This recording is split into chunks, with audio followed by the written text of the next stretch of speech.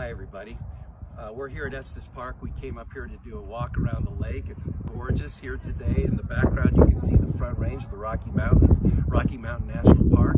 And the amazing thing is when I look at that, I realize God made that, right? That didn't just happen by a freak of evolutionary science. That happened because God created it that way. God created all living things, not only the majestic mountains that are behind me, but all living things.